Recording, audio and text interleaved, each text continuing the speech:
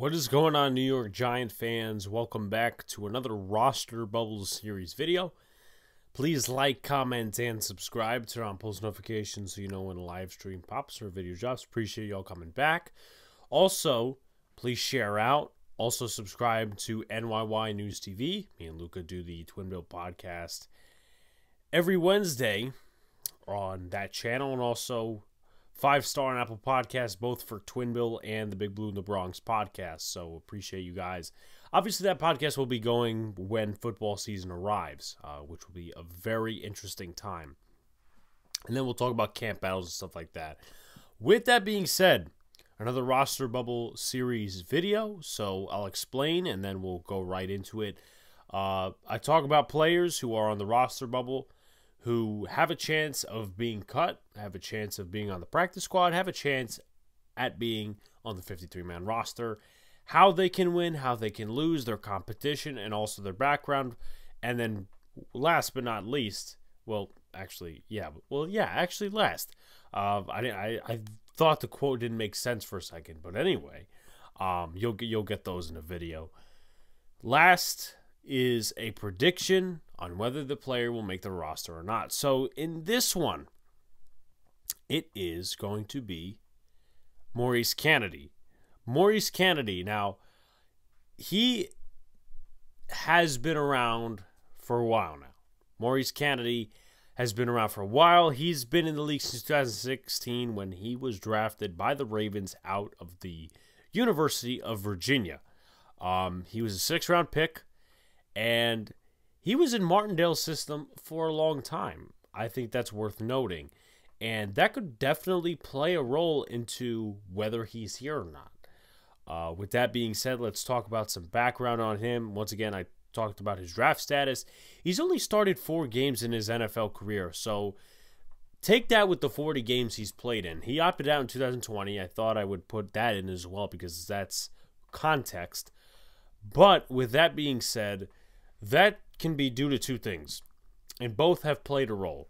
The fact that he's a backup and the fact that he is a bit of an injury-prone quarterback. So take that with, your information and your research that you do on Maurice Canady, whether it's from this video or another video, or just another piece of content, whether it's a video or an article. I don't know. But in 2016, he only had 2 tackles, didn't play a ton. In 2017, he had 27 tackles. He only started 1 game that season, played in 8 of them. In 2018, with the Ravens, he had 5 tackles, played in 7 games. In 2019, he split between teams.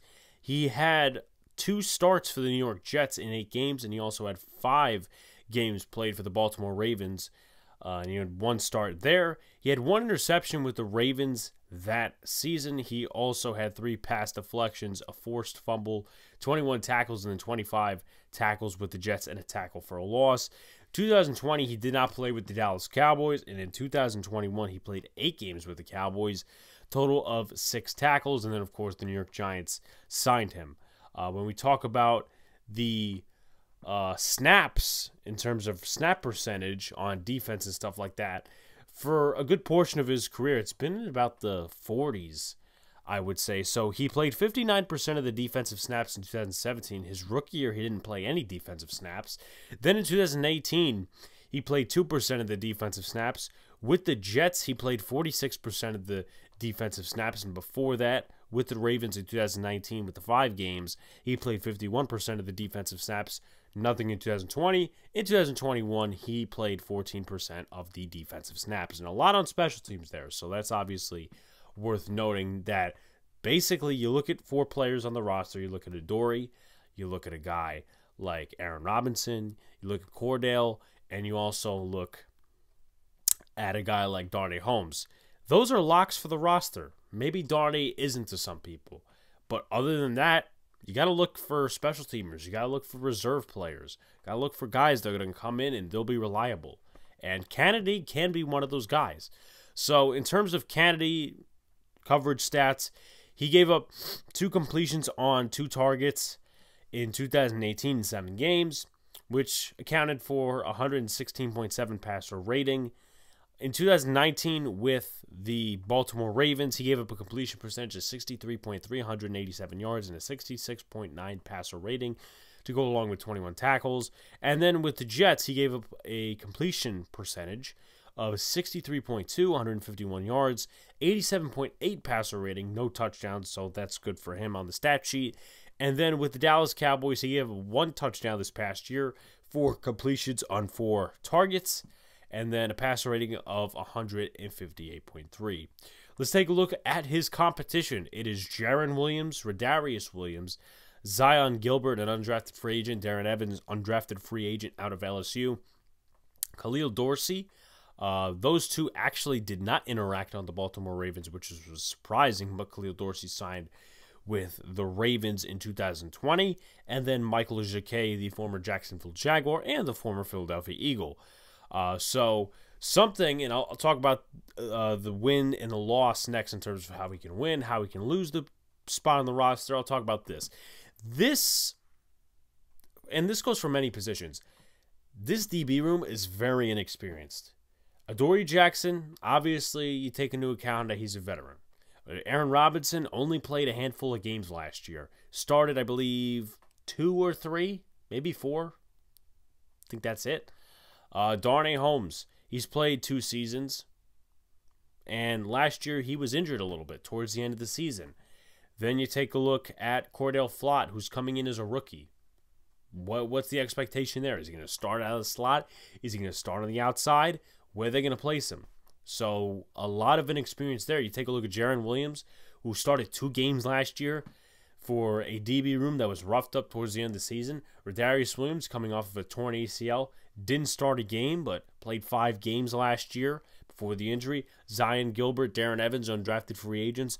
Michael Jacquet didn't play a ton with Jacksonville last year and Philly the year before. And then Khalil Dorsey played a little bit with Baltimore in 2020 and then was injured last year. So once again, a lot of inexperience, a lot of inconsistent experience as well. So he probably is the most, or maybe even the second most experienced corner in terms of games played. In terms of how can he win the position, he's got to stay healthy. He's had his fair share of injuries over the course of his career, which reflects on starts, snap percentage, and the games played. He has to stay healthy. He has to offer versatility as well. He can play in the slot, and he can also play on the outside. So familiarity with Martindale's defense and just being flexible, well, guess what? That would probably help him positively make his way onto the roster. Lay off the penalties. He is known to be grabby when receivers go to the break point in the route. He is known to be grabby at that point and make plays as well. He's going to be matching up against guys, 2s and 3s. He's probably not going to be with the 1s unless a lot of the corners get injured. He's going to be with the 2s and 3s. No matter where you're stashed, make plays. That's how you're going to rise up the depth chart. Then how can he lose? Stay on the sidelines. That's how he's going to lose. Stay on the sidelines, stay injured, get injured. And I'm not saying to get injured, but if he gets injured, he's not going to win the position. We've seen guys in the past, for example, Scott Simonson in 2019, he got injured against the Patriots. Well, he was cut with an injury settlement later on because he was placed on IR. And that's normally how it goes. If you get injured in the preseason and, you go on IR, you're either going to be kept there for the entire season or you're going to be released with an injury settlement. Struggle against the 2s and 3s. Make the best of your opportunities, but if you don't, how are you going to make the roster? How are you going to make the best of your opportunities when it comes to the actual games? And commit penalties. If he commits penalties and costs other teammates the possible opportunities to make a roster spot, whether it's offense, defense, or special teams, coaches will look at the big picture and say, look, because you screwed up, and they won't say this to them, or some hard-ass coaches might, but you screwed up, which means that other players on your team did not get an opportunity or did not make as much of their opportunity because of your screw-up, so we're going to cut you. That might happen, and not just Canady, but a lot of other players. Remember, it's going to go from 80 to 53. They cut 10 players within the first 2 weeks of the preseason. But my prediction, he actually makes the roster. I think his experience will come in handy, his experience with Don Martindale's defense, and just I think he's going to be a helping hand towards the inexperience, and I'm going to use that a lot, towards the youth of this secondary. Overall, the cornerback core, I mean, I don't think he's played safety, but special teams, cornerback, versatility, being familiar with Don Martindale's defense, I don't think he'll do that bad in the preseason. I feel like he might shine against the 1s, the 2s, and the 3s, depending on the vanilla type offense and defense, different, coordinators run. And I'm actually enticed to see, I'll have to look at past Ravens games, but I'd actually be enticed to see whether Don Martindale runs his full blitz scheme. I mean, a lot of people in the NFL already know, listen, this is what Martindale does. So maybe he runs in the preseason, maybe he doesn't. I don't know. But my prediction is that Maurice Canady makes the roster, and I think he's going to make the roster with about 5-6 other different corners, because Don Martindale likes his corners, he likes his man corners, and also as well, he likes his linebackers, but to the point here, he likes his corners. Be sure to like, comment, and subscribe. Turn on post notifications so you know when the live stream pops through your drops. Appreciate y'all coming back. Check out some more videos in the series. Peace out. See you later. Stay cool.